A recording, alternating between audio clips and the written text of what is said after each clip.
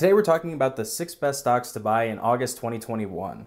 I've researched hundreds of stocks, but these stand out to me as the best buys this month. Make sure to watch until the end because I'll be running through both the upside and risks while doing a deep dive analysis into each company. Let's get started. The first company on our list solves one of the biggest problems in the biggest industries in the world, and that is the digital advertising disruptor PubMatic, ticker PUBM. PubMatic is a cloud-based advertising technology company. They develop and implement online programmatic advertising software and strategies for both the digital publishing and advertising industries. Their main software connects website, video, and mobile app publishers to ad buyers. The company's goal is to optimize the real-time buying and selling of ad space. Given that the global digital ad spend is projected to reach $455 billion this year, they have a valuable product in a booming industry. Before we talk about what makes PubMatic an interesting investment, let's address a few risks to be aware of. First off, PubMatic's revenue is highly dependent on the overall demand for digital advertising. Volume of ad spend tends to be very susceptible to economic downturns. As an example, during the COVID-19 pandemic, 76% of companies plan to cut ad spend. Companies like PubMatic and their competitors saw revenue projections cut because of this. Another major risk to consider is data regulation. PubMatic's business relies on their ability to collect, use, and disclose data to deliver advertisements. Any limitations put in place by the government or larger tech companies would seriously hurt PubMatic's ability to optimize their offerings and provide competitive prices for their customers. One last thing to be aware of is that PubMatic has been the target of heavy short interest over the last few years. This stemmed mainly from concerns of overvaluation, but just in the last month, the short interest percentage went from 45% to 31%, suggesting opinions of the stock's future are starting to change. With the risks out of the way, let's talk about the reasons to buy PubMatic. The first reason would be the size and growth trend of their market. Digital ad spend is expected to reach over $500 million by 2024, putting it on pace to reach over $1 trillion by 2030. PubMatic's submarket programmatic advertising is expected to grow to $33.7 billion by 2027. Their financials are also really impressive. 2020 revenue was $149 million,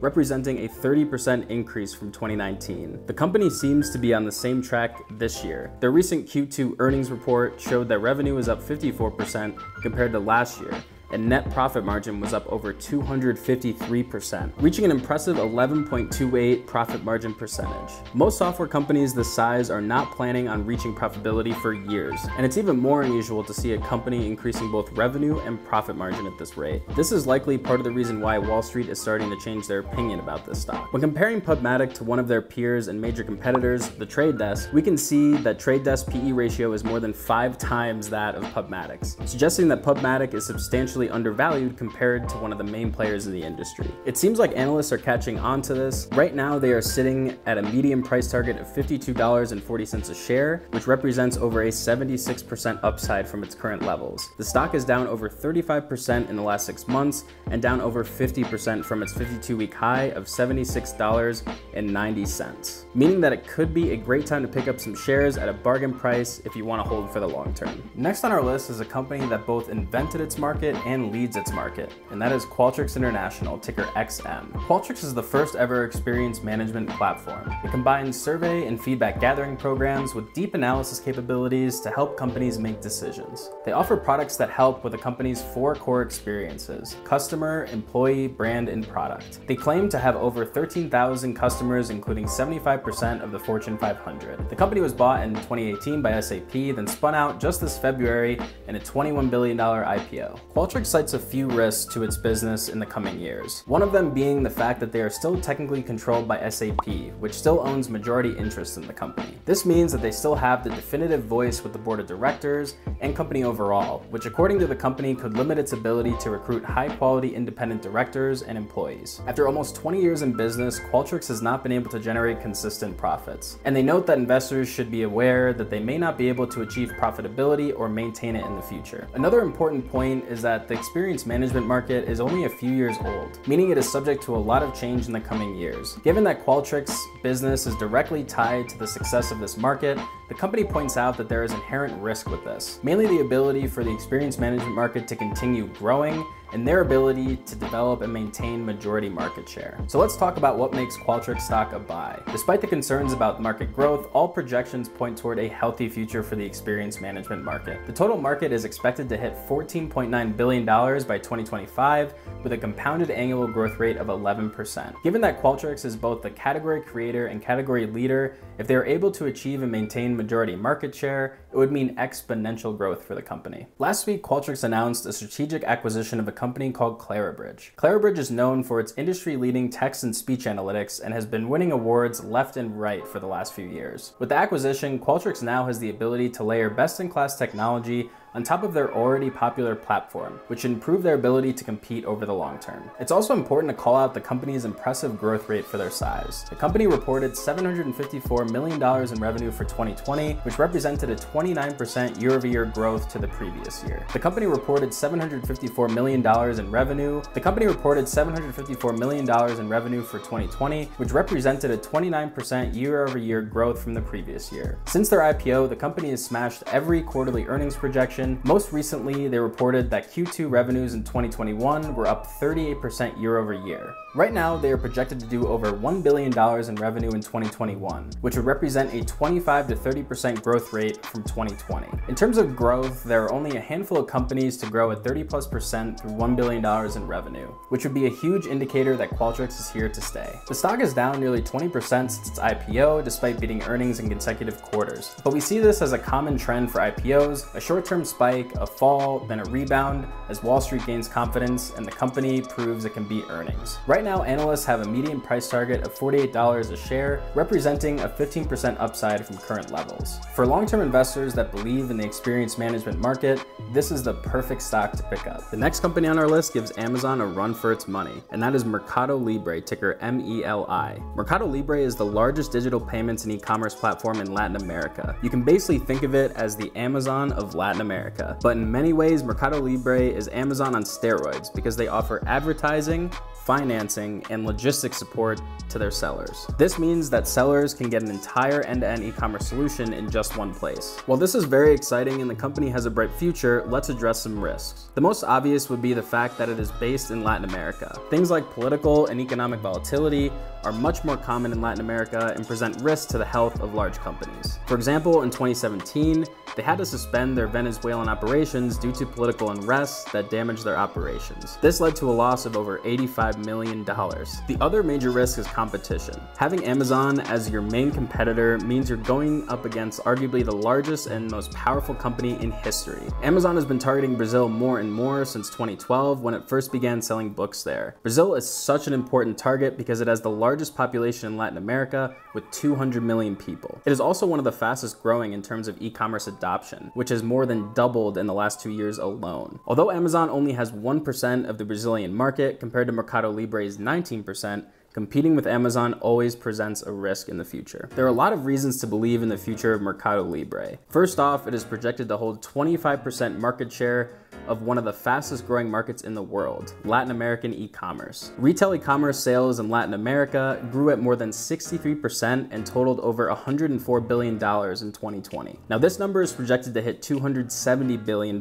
2021. If Mercado Libre is able to maintain even 15 or 20% market share, their growth would be exponential over the next few years. The company also has a very wide moat that is made up of two main competitive advantages. First, they would benefit from high switching costs, meaning that it would cost the seller money to switch from Mercado Libre to one of their competitors. For example, their monthly site traffic is nearly 4 times higher than the second closest competitor, which is, you guessed it, Amazon. So if you're a business owner trying to make decisions that would maximize your company's success, why would you ever choose the marketplace with less potential customers? The other main competitive advantage is that Mercado Libre benefits from a powerful network effect. As more merchants join, a wider variety of products is available, which attracts more customers to the marketplace, which in turn attracts more sellers because they have more customers to sell to. Over time, this creates a powerful cycle that widens the moat against other competitors. Arguably the most impressive part about this company company are its growth numbers. In their Q2 earnings results, the company reported year-over-year revenue growth of 154% to $1.4 billion,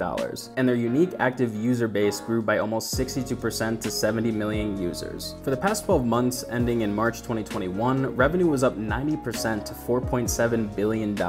I honestly don't think I've seen these types of percentages paired with billions in revenue. Comment below if I'm blanking on another company where you've seen this type of growth at this scale, but I just can't think of any other company that has put up numbers like this. Analysts have a median price target of $1,831.75 a share, which represents about a 17% upside from its current levels. The stock is down almost 18% over the last 6 months, meaning it could be a timely opportunity to scoop some shares. In my opinion, this stock will be a big winner for long-term investors. Next up is a company that flies under the radar most of the time, but needs to be considered by long-term investors, and that is ABB Limited, ticker ABB. Based in Switzerland, ABB is one of the largest robotics companies in the world, specializing in making robots that are used in industrial plants and manufacturing. But this company has their hands everywhere. They have a fast-growing electric vehicle charging business and are leaders in the process automation, motion control, and electrification markets. The biggest risk for ABB is the fact that it is undergoing a big change in the way that it's being managed. Before the newest CEO, Bjorn Rosengren,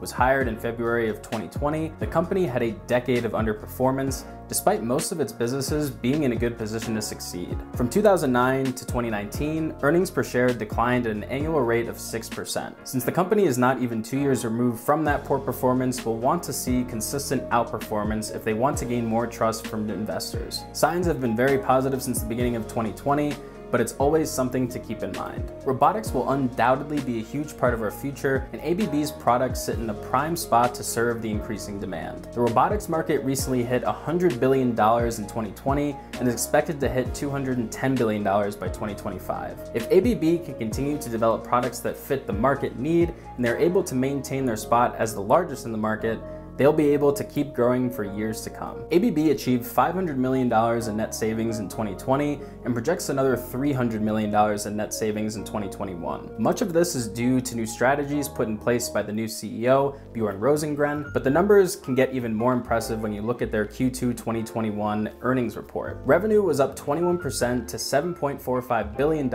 and net profit margin was up 95% to 10.1%. Analysts are expecting ABB to grow its operating profit from $1.6 billion in 2020 to $4.3 billion in 2023. If the company is able to achieve that, there will be some serious upside to this stock. Even though all of this sounds really exciting, my approach to buying the stock will be a lot different from the others on this list. It actually has a downside price target, but this is likely because the stock has been on a run recently and is now hovering well above its 50-day moving average. So I'm going to be adding this stock to my watch list and dollar cost averaging a few shares, then buying more shares when and if the stock corrects closer towards its moving average. All this to say, the near term is not as clear, but ABB is set up well to reward long-term investors. Next up is a very low-key growth company in the HR software industry, and that is Paycom, ticker PAYC. Paycom is a cloud-based platform that companies use to manage employee-related operations. Their HCM software and other products help reduce costs and increase efficiency for things like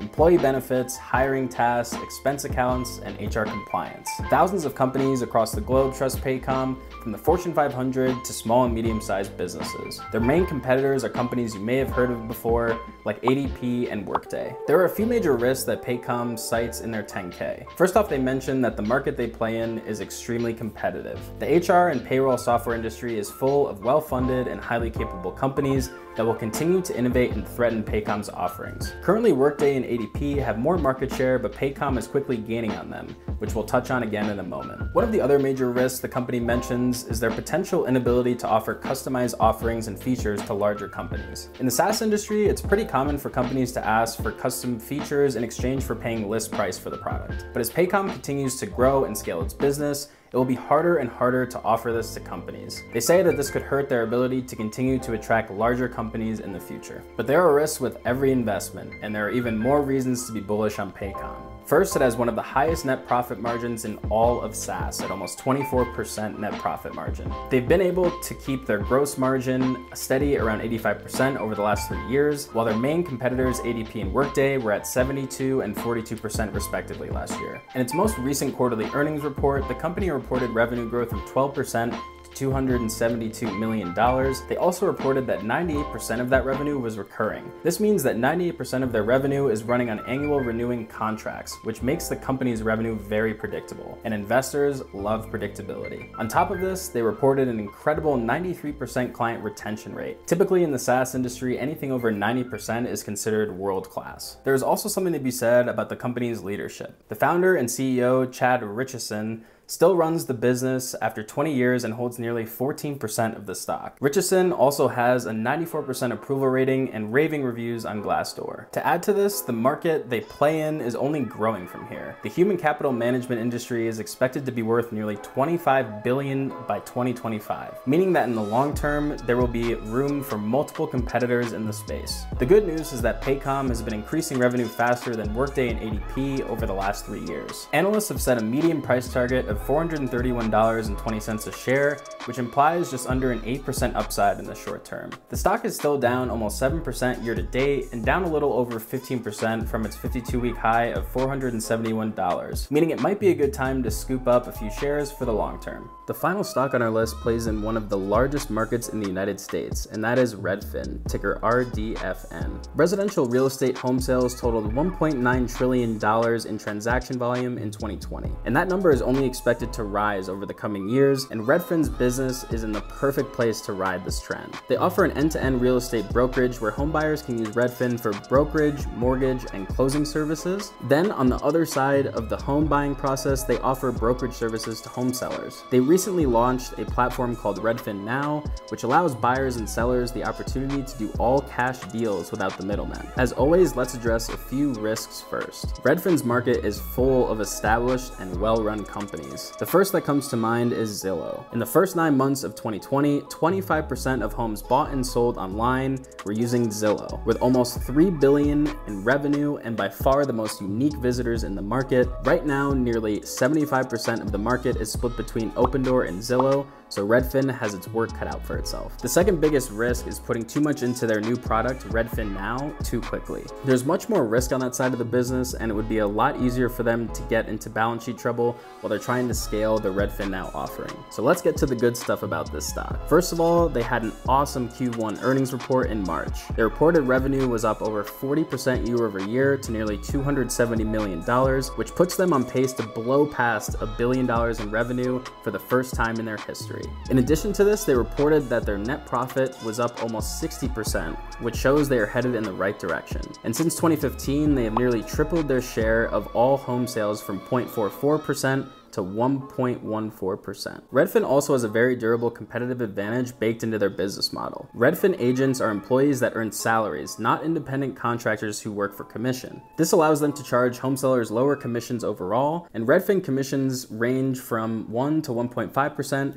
compared to the industry average of 2.5 to 3%. At a glance, this may seem meaningless, but it can save sellers thousands of dollars. For example, if you were selling your home for $350,000, going through Redfin may cost you around $3,500 in commission fees, while the traditional route may cost you up to $10,500 in commission fees. So if a seller can put $7 grand back in their pocket, why would they ever use anyone else? Analysts have a median price target of $70.23 a share, representing nearly 24% upside. The stock is down 30% over the last 6 months and nearly 15% year to date, meaning that it could be a great time for long-term investors to scoop up Redfin at a cheaper price. Thank you so much for watching until the end.